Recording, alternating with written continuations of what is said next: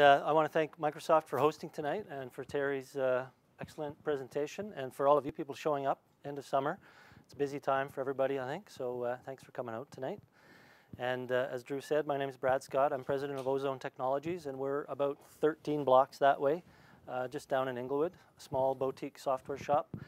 And we're coming at the AI or the ML problem from a different direction. We're coming definitely from the microcontroller, microprocessor, application processor end of the spectrum.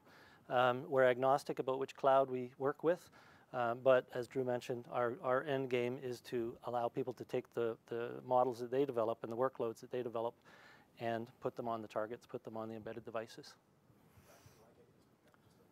Yep, I'll try.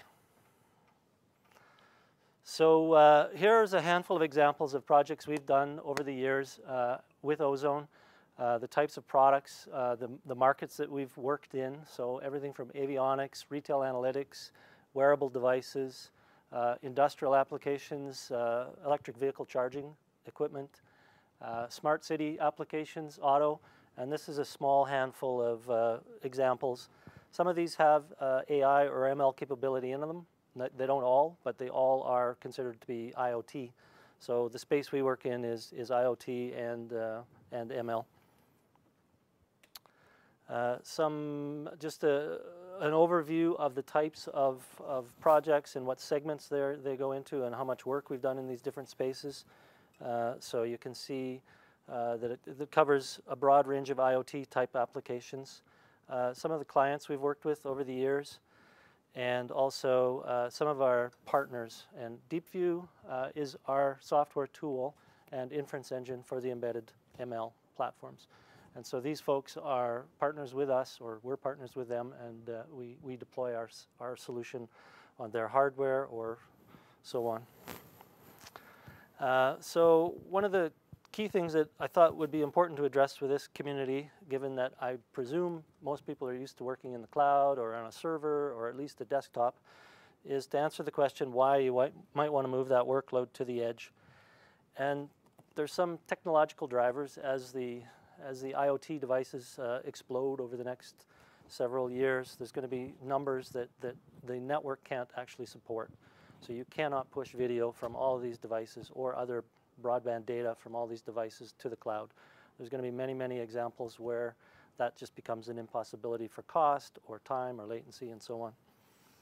A stat that I found a few months ago that I thought was interesting was that by 2019, IDC figures that 45% of the compute will be done at the edge, and whether that edge is. So technological drivers, a lot of devices and a lot of volume of data is going to make it challenging to compute everything in the cloud. And then there's also some specific use cases, and they include the bandwidth issue that I just mentioned, power consumption. Doing it at the edge sometimes lowers the power consumption overall. The cost of consuming that bandwidth, moving the data, and so on. Latency issues. If you want to do a real-time loop at the edge, you typically can't go back to the cloud to figure out what's going on, or if your vehicle is going to drive over a pedestrian or not. You want something a little faster than that.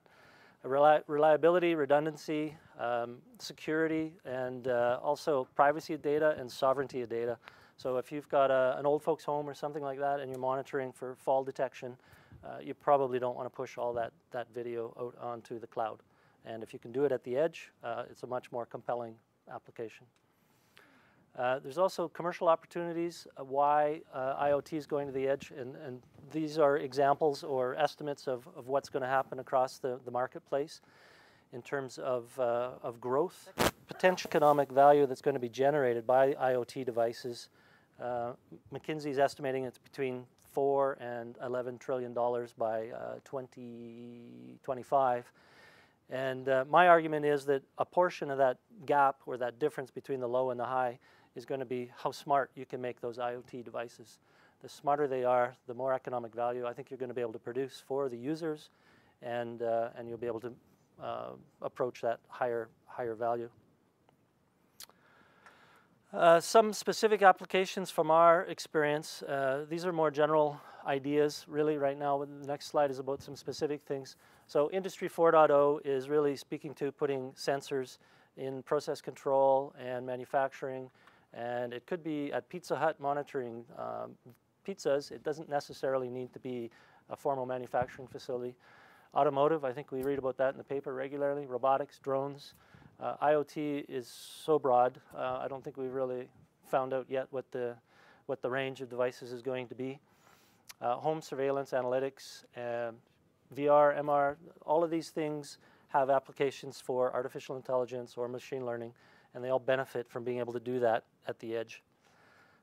So these are some specific computer vision and machine learning demos that we've developed at Ozone, and I'll show you some of these in more detail when I bring up the demos as well.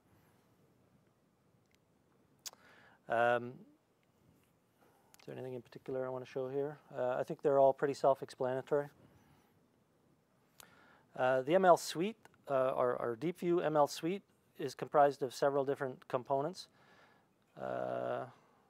First off, I'll talk about the pain points for the customer. So these are the problems that our customers see. First off, there's thousands of use cases where people want to deploy machine learning at the edge. And so not all the technology that's available always meets their needs. Literally hundreds, if not thousands, of processors that our customers have to choose from and have to try to figure out how to get the machine learning running on it. Countless data types and lots of data sets out there in the world. And that includes different classes or different types of data sets as well. So image data sets include detection, classification, recognition, the kinds of things we were looking at earlier. Video for actions and events, and also time series data, which we include voice, acoustics, vibration, monitoring these kinds of time series data in that scenario. For our customers, again, there's lots of frameworks that they're trying to figure out. TensorFlow, Caffe, MXNet, and others, as well as the conversion tools that are out there today. NNEF is the one that we're working with right now, and ONNX is another one that's popular. Lastly, they've got to tie all that into a cloud service provider from somewhere. And so for the IIoT space, there's several out there to choose from, and again, for the customers that we serve, helping them navigate that and helping connect that is what we do. Obviously, there's a great growth in literature around deep learning, which is something that they find when they're building a product. It's time-consuming, takes a lot of money, it takes a lot of people, and it takes a lot of specialized skills, which are obviously very scarce right now. And so these are challenges for our customers. And the way we try to solve that or help them with that is with what we call the DeepView Embedded Machine Learning Suite. So it's really a set of components and software that help people develop and deploy these products. There's a desktop toolkit that helps you design and profile your models. And to answer your question, there's some features in there that help you decide and optimize that model for a given target, so you can see what your memory consumption looks like. There's application-specific development platforms, inference engine, and optimized models which we use to solve certain types or classes of problems for our customers, as well as some commercial-ready solutions, and lastly, a framework to tie it into the cloud. And again, that's an agnostic framework. So the DeepView tool itself, these are some screenshots from it on the right-hand side. It allows you to do your work right now in 3 different spaces. You can do your machine learning in TensorFlow if you like. You can do machine learning in Caffe and do all your research and all your development in those frameworks. Or you can do it in the DeepView framework as well, and then deploy to target. So through the framework, you can evaluate your model, you can evaluate it on the desktop, you can evaluate it on the target, and you can also modify it and adjust it so you can iterate on that design to make sure you're optimizing it for the problem you're trying to solve. The inference engine is designed to be portable, and there's essentially 2 variants of it. One that runs on Cortex-A or x86. For those of you that aren't familiar with the ARM processors. Cortex-A is their application processor class IP, and there's a whole series of them. There's a whole series of GPUs, and Minsky is one of their new neural net processing engines that they're working on to deploy in the next probably 12 months. And on that note, there's probably 20 startups at least, as well as some of the other majors that are doing IP development for essentially designing a new CPU type. And everybody has a different name for it, but at the end of the day, it's a neural net processing engine of some sort. And so I think over the coming years, we'll see that come online, just like CPUs, microcontrollers, GPUs, and NPUs, or whatever they end up calling them. And you guys probably all know that Google just announced one as well for the edge. So our inference engine lives on top of the ARM stack, or on top of the x86 stack, as well as on the Cortex-M, which is ARM's lower end microcontroller class MCU. And on this slide, I'm showing that you can basically take that single inference engine, you can deploy whatever model you want to it, and you can go on a whole range of different hardware. From the low-end microcontrollers, there's a new mid-range device that NXP is putting out. They call it a crossover, because it's halfway between a micro and an application processor, up into the gateway and potentially into the cloud if you want.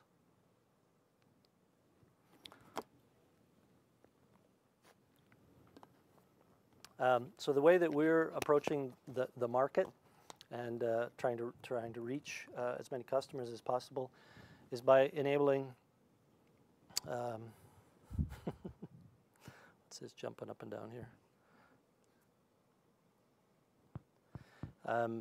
Enabling the semiconductor manufacturers as well as the semiconductor IP manufacturers to run machine learning on their platforms, tying into a range of different clouds and offering a range of different services, from consulting services at the bottom, tools and IP, which is really DeepView, commercial solutions, things like face recognition, pre-wrapped in a solution, and then the cloud integrations that I spoke about. So again, going back to the root of the problem that we're trying to solve, and what we get most often from our customers is, how do they solve this n-dimensional optimization problem where they're trying to solve for manufacturing cost, they're trying to solve it for development time and cost, they're trying to get inference time down to where it's appropriate for their particular domain, their problem, model and memory requirements, such that it'll run on a processor that meets their cost mark, and so on. So all of these things combined make it a kind of like whack-a-mole. It's hard to solve for all of these at once, and so that's where the tool really shines. And the things that I'm going to talk about today are basically model size requirements, inference accuracy, and inference time, and how we zero in on a problem like that. So these are the general categories of where you can optimize on a platform. A system design, if it's a camera, you might go with a particular sensor. It could be in the infrared domain or color domain or monochromatic, depending on what kind of problem, what kind of information you're trying to solve for. Network complexity, as you guys all know, is very broad. It ranges significantly. Compute techniques are how you actually do your matrix multiplies and your gems and stuff on the hardware. And then the processor architecture, there's a lot of different variants of architecture, and they each introduce their own challenges and opportunities. So again, we're going to concentrate on a couple areas, network complexity and processor architecture. So here's a handful of common ImageNet models, and obviously the thing I wanted to point out is the input size has a significant effect on the number of MACs, how much compute you need to do on the edge, and how long it will take to do that. And here's a more sort of graphical form of that slide. And so where we find ourselves working the most is on the left-hand side, really, on the smaller and mid-ranged networks. And the ones that aren't in here right now that we're working on is MobileNet, so they'll end up in this range here somewhere. And of course, there's many different variants of that, so there'll be a few more bubbles on the chart when we're done that work.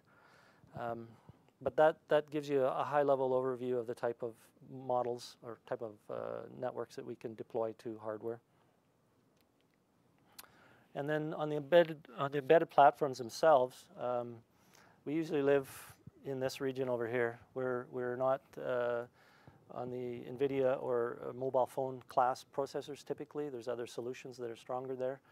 And so we focus on the lower cost devices. And these price points are for essentially finished single board computers or SOMs.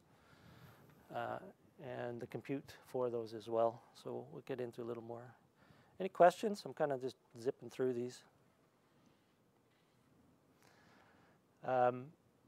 Some more specifics on the classes of processors and how they map out in terms of performance, what class of problem you can solve with each of them. So a K64 and a K82 are a couple of examples of microcontrollers from NXP, and they're in the sub $10 range to go buy that processor and put it on your hardware. And the types of problems you can solve, TSR is traffic sign recognition. So we've got a demo here. I didn't bring apples and oranges, but we've got a demo where we can classify different types of traffic signs on these low-end devices. So you can classify these things on a K64 in a couple hundred milliseconds. And for lots of applications, that's plenty fast. And so the cost becomes more important in some applications than the inference time. The next level up is this crossover I mentioned earlier, and it's an interesting part. It's still in that very inexpensive range, $3. And right now we can do traffic sign recognition, and we're hoping to be able to do face recognition on that shortly on a $3 part that would find itself into microwave ovens, white goods. It could find its way into door locks, occupancy detection problems, stuff like that. So at $3 in sort of moderate volume, that's a pretty compelling story for a lot of customers. And then up in the, yep, sorry, yep. On these lower-end processors, there's no special processor, like no NPU Nope. on these lower-end processors? Nope, they're the ones that you and I can go buy from Avnet or Digi. I'm sorry, is there anybody over there still?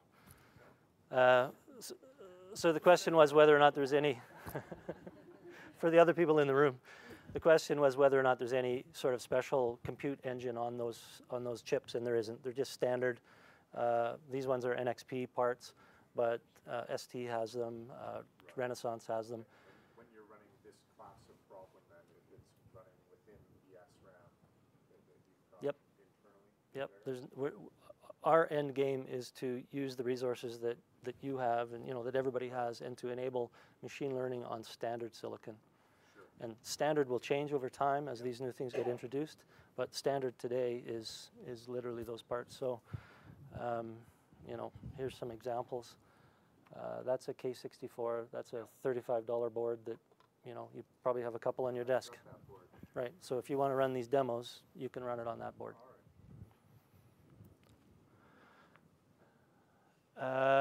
A picture of a bunch of boards. So here's a range of boards that we typically do our evaluation on. And again, these are specifically NXP, but there's the common denominator throughout all of this is really ARM cores and Linux, Android, and either RTOS or bare metal on the low end stuff. We've got a benchmark wall set up in the office where we do regression tests. So whenever we change the engine or modify the models and so on, we can basically, in an automated way, benchmark across the whole lot of them. And so in this instance, the traffic sign recognition example, across the bottom is a handful of boards that we ran it on, and up the left-hand side is how many milliseconds it takes to do inference on these signs. And so obviously we've got an automated way to do all of that, but it uses our tools and our inference engine. The next jump up is a SqueezeNet model, and using ImageNet and a larger input size. And so on these devices, we're up into the application processor domain. These are all Linux platforms, up to sort of edge compute, fog compute class Layerscape parts, also from NXP. So this one has, I think, 8 A72s at 1.8 gig rather, and I think their next one has 16 cores in it. So if you're deploying to a network edge rather than to a device edge, these solutions all work there. As I mentioned earlier, the sort of next step on the ladder for us is to get mobile nets on these classes of devices, and it'll probably be the lower end of the mobile nets, and it probably won't work on all devices, but what that will give us is a quick way for us to help customers deploy, especially vision problems, to these low-cost devices. So some specific examples. This is traffic sign recognition on a Cortex-M. The way we do validation is from file rather than from a camera. And this is a screen grab from the tool, from the Deep View tool. And it shows you what your memory consumption is by layer, as well as how many MACs are used in each layer. So when you're going in and modifying a neural net to try to optimize it for a piece of hardware, this will give you the data that you need to do that. And it'll do it on the desktop as well as on the target, and that's what I hope to show you in a few minutes with all this other stuff on the table. Same kind of example here on a different class of part. This Cortex-M7 device has a camera interface built into it, and so that's the one we're showing here. And what happens is you hold the sign in front of the camera, and it gives you inference and shows you the answer over here. And this is how many milliseconds it took to do inference.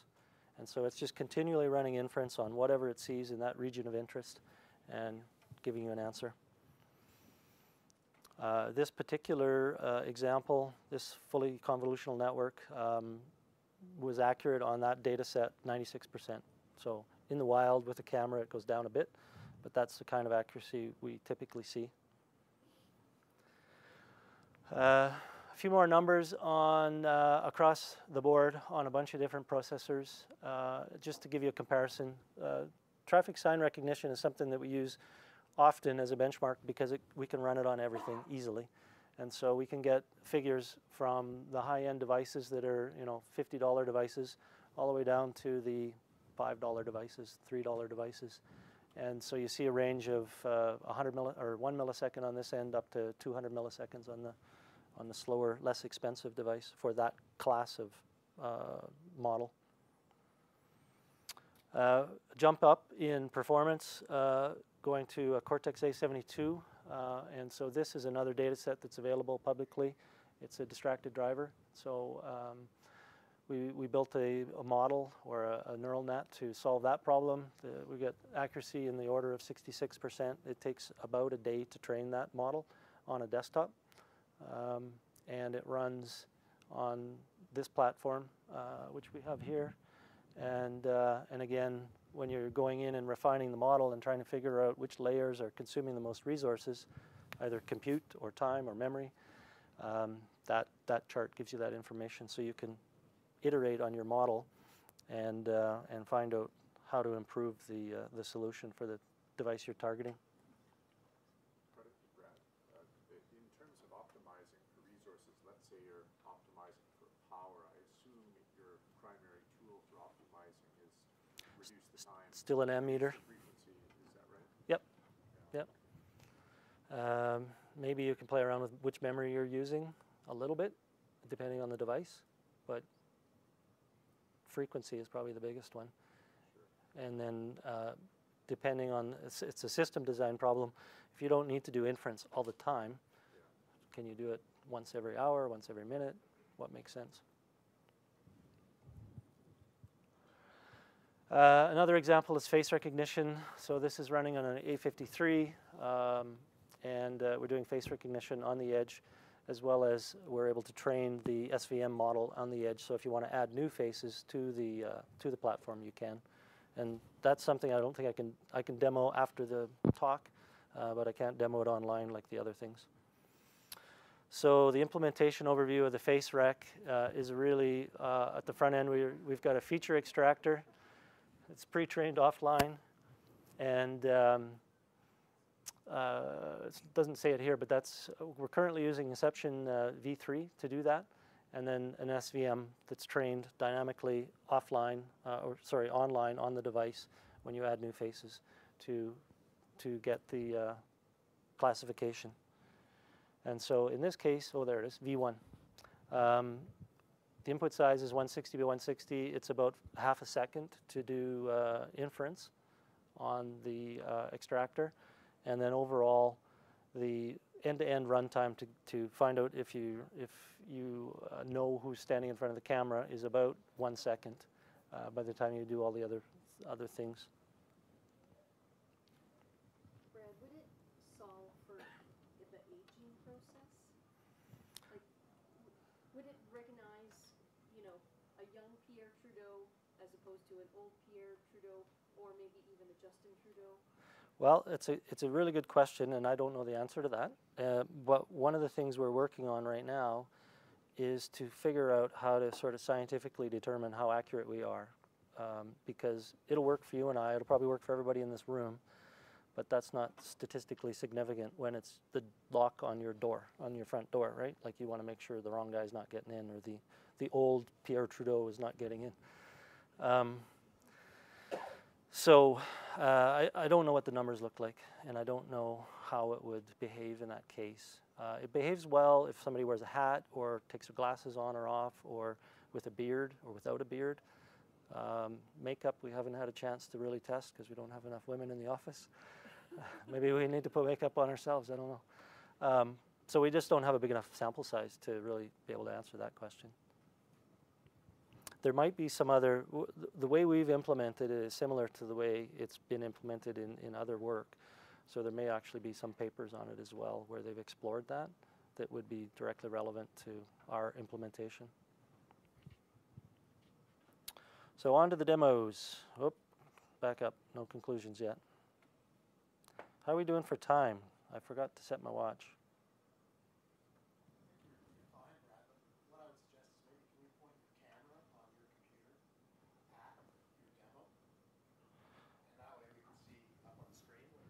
You're going to be able to see it in a minute because I'm just going to show the tool. Oh. Yep, so we should be good. I didn't know how hands-on you were going to get. Well, it depends how well it works. Like most demos.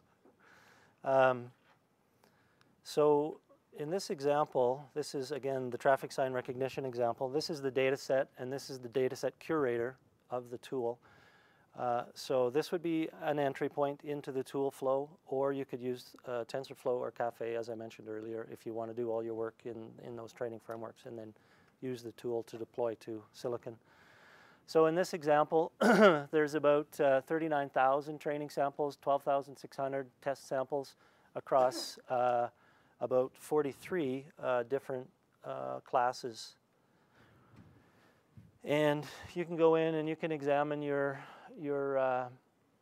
data and look for things that are misclassified, or examples like this you might take out of your test data set because it's pretty hard to tell what it is. You can go in and modify. This is the representation of the graph for the neural net that we're using right now, which we call FCN. And as I mentioned before, you can profile that on target. So when I push this button, it runs inference on my machine a few times and gives us the parameters for the relative parameters for each of the layers in that network, as well as the specific memory usage and so on this target. And so on the desktop, you can iterate and refine your neural net to optimize for whatever it is you're trying to shoot for. There's a training window, which we'll skip over because everybody's done that, and it takes a long time. And then there's also a validation window, which helps you go in and, again, find misclassified objects or images. So you can go in and basically go in and look at all the different things that are in there and try to figure out why they're being misclassified. So in some of these examples, I can understand why it got it wrong. I would too. The point of this is also, though, that you can go and connect to one of your devices. So I've got 3 devices networked over here, and so I can test that exact same model running on the K64, for example, that lower end part that I was mentioning earlier, and validate it. And what happens is, right now it'll push a model down to the target, and then it starts pushing data to the target, doing classification on that, and pushing that data back, that classification data back up to the host. So in this example, you can see what the accuracy is, right, how long it's taking. So it's taking a couple 100 milliseconds for most samples. And I've tried it. I can't beat it by looking at them. I can't count that fast. But there's lots of applications, again, where a couple 100 milliseconds is more important than, say, spending another $50 on the silicon. So that's an example of GTSRB, or traffic sign recognition, running on a low-end part. And then conveniently, I have another version of that same model, or a slightly more optimized version of that model. And so when I go in and validate that on the target, you'll see that it runs a lot faster.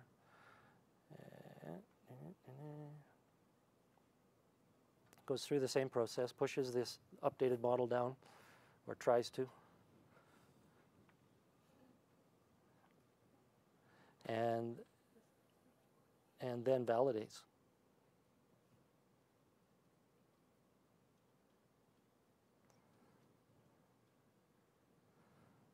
Well, that's not going to work.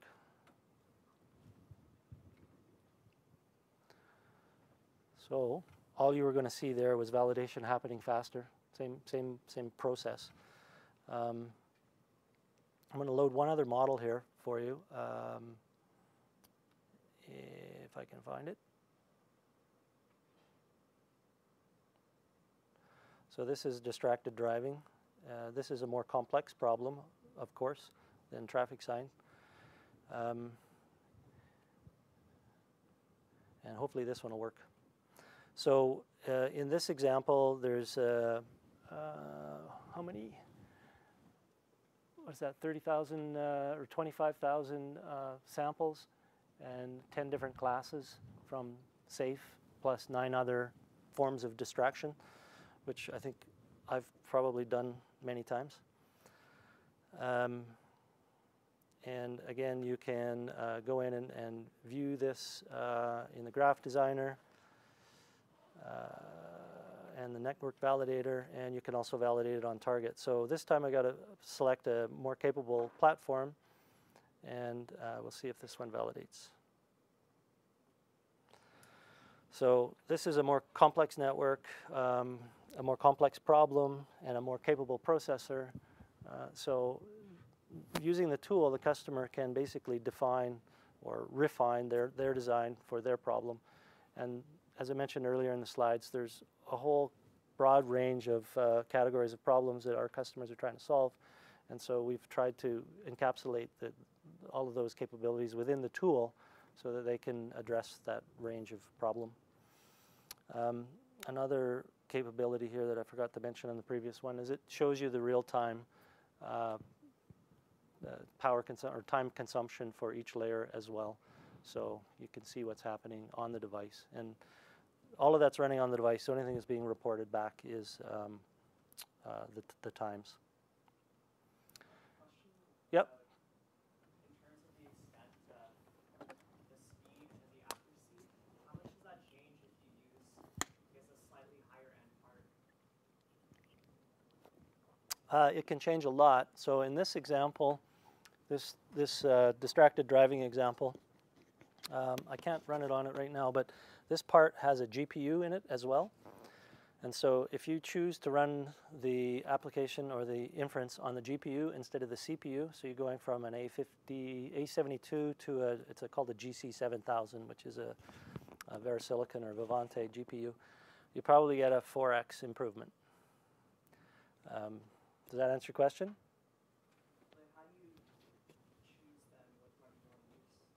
You have, A bunch of trial and error, or well, some trial and error. I mean, we've done it. We've worked with it enough. We'll be able to describe, what range you should be looking at, whether or not you're likely to solve it in a microcontroller, or you're going to need an application processor, or you don't have a hope. You got to, do it in the cloud. And so you can get within a range, and then any one of these families of devices comes with a whole different range of clock speeds and memory footprints and so on. And so as you refine your design and figure out what accuracy is acceptable, or what the premium accuracy can be, then you can make decisions about which device you might want to run on, and start looking at the system costs and everything else along with that. And so there is without a doubt some iteration, but with the tool, that iteration can take, as you saw, minutes, especially when it runs. It happens faster.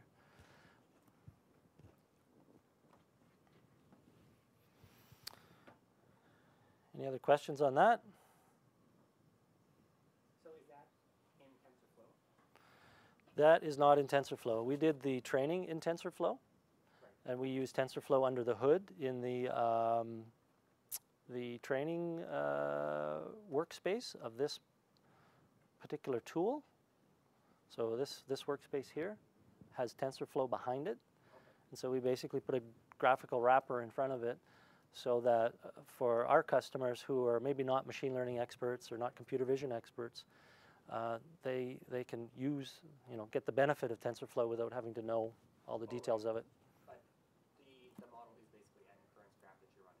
Yes. Okay, yeah. And we're running it on our inference engine, which allows us to run it on microcontrollers, GPUs, as well as Cortex-A x86 devices. Are you pulling the weights out and using it, or are you actually using the inference graph? We pull the weights out. We take TensorFlow, for example, a protobuf, and we bring it into our workspace using the NNEF exchange format. Okay. And from there forward, it's using our engine and, Oh, that makes sense. That's good. yep.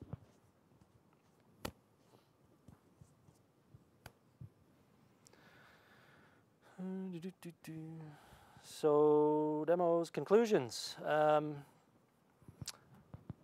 In our world, ML can be applied to solve all kinds of different problems at the edge, including images, video, acoustics, voice, and vibration for machine monitoring and so on. And the cloud won't always fit into your embedded device, and there's lots of reasons why you might not want to try to cram it in there, as I mentioned at the beginning. With appropriate network design and processor selection, you can solve many commercially interesting problems. You can't solve all the problems, but there's a broad section of commercially interesting problems that can be solved at the edge. And using the tool basically optimizes that iteration process and helps you get onto silicon more quickly. So lastly, contact information, and if anybody's interested, we are also hiring. So if this space is of interest to you, we got machine learning expertise and some curiosity about embedded, give us a ring. And you can find us at embeddedML, embeddedmachinelearning.com. And can I answer any questions? We'll send you to your own corner afterwards. Okay, I'll take my toys over there. Okay.